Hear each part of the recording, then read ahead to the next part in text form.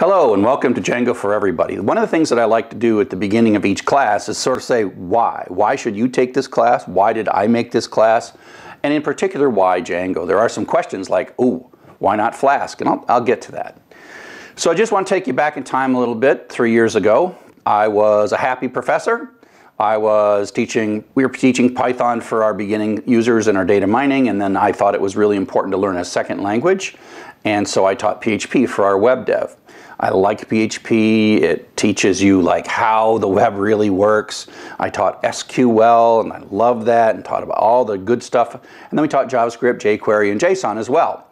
And I had been building that class literally for 5 years. I had been building the graders for it, the stuff.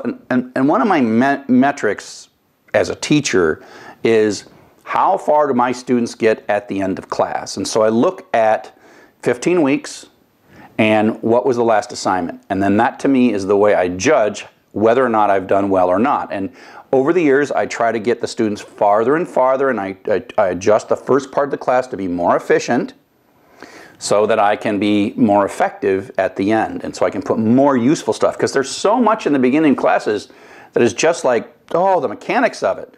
And you got to learn the mechanics, and then you can apply those mechanics, but you just can't start off and say, here, cut and paste these 4,000 lines of code. It does you no good whatsoever. So 3 years ago, I had a very well-developed PHP class, and in not too many words, I was told that they didn't want me to teach PHP for web dev anymore because everybody wanted to do Python. And a lot of people were actually doing Flask in some of the more advanced classes, like our mobile application classes. So I was told to switch to Python, sort of told to switch to Flask.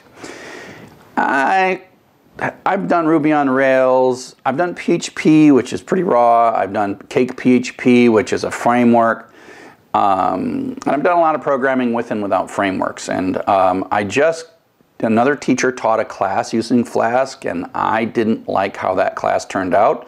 I looked at the end of what they were doing at the very end, and I thought, whoa, that's not very much stuff.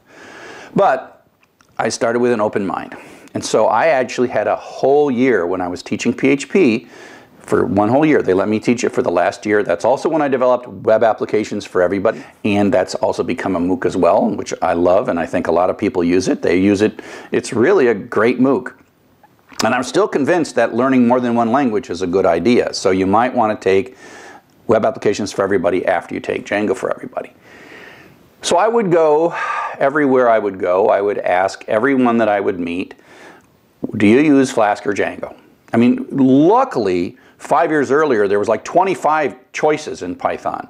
But by 3 years ago, it really narrowed down to Flask and Django. There's other cool ones like Sanic that are specialized. But Flask and Django are kind of like the big ones that everybody, not Web2Py, there were so many of them that I'm like, oh man, which one am I going to pick? And that's the problem with PHP frameworks, is there's so many of them. Although Symfony and PHP is kind of winning. So I would ask people, Django or Flask? And people would give me very passionate responses. They would say, Django is the greatest thing ever and Flask is absolute trash. I would go on to the next person. They would say, oh, Django is trash and Flask is awesome. 50% of the time they would love one thing and hate the other one. It was amazing. I really got no trend whatsoever. And so about halfway through that, I'm like, I'm getting no data. I mean, I'm getting half the people love one thing and hate the other thing. And so I changed the question. I stopped asking whether it was Django or Flask, because they were saying, what do you like? I was really asking, what do you like better, not what should I teach? And so I said, look, I can only teach one, Django and Flask, and which would you teach first? And then which would you teach second? What order? And then universally, everybody just had to accept the fact that Django was way better, way better to teach as the first class.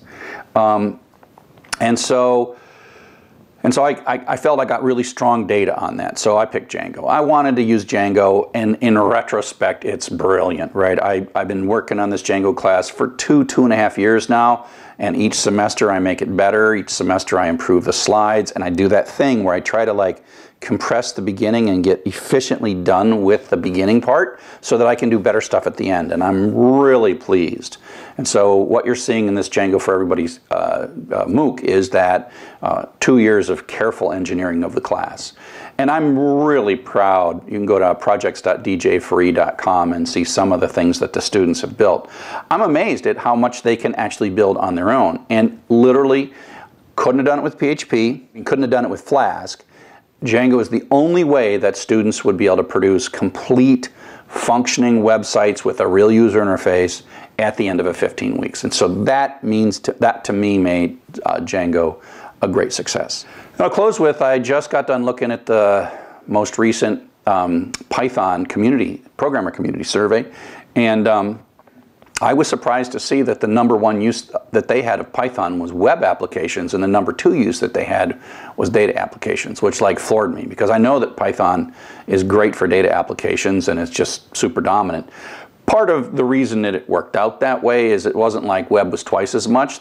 Python is used for so many things, and so there was a lot of things on the list, and then web just edged out data analysis by a little tiny bit. You can be critical of Python web development, and my answer is, if it's not perfect, it's going to be perfect, because people like to write in Python and they don't want to write in Rust or Elixir or Scala. Those are harder to learn, and honestly, whatever the shortcoming of Python web development,